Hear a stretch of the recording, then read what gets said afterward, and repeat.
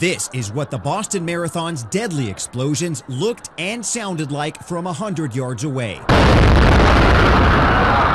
But closer to the center of an IED explosion, experts say it's not the fire that's deadly, it's the 13,000 mile per hour shockwave. And you can actually disrupt your heart from beating, can collapse your lungs, any numerous things that can happen as that blast wave travels through.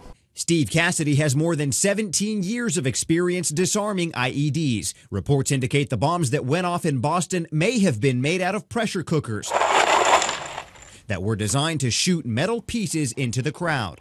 Shrapnel such as ball bearings, nails, screws. Picture something, say, 5-10 times bigger than a bullet, but traveling 5 times faster. That shrapnel was part of the reason so many people suffered devastating injuries near the marathon finish line. People who have lost arms and legs, certainly traumatic injuries, massive amounts of blood loss that are probably not going to be equal to anything that most people have seen in the civilian world. Cassidy says the same science and understanding that goes into making IEDs is the key to finding those responsible.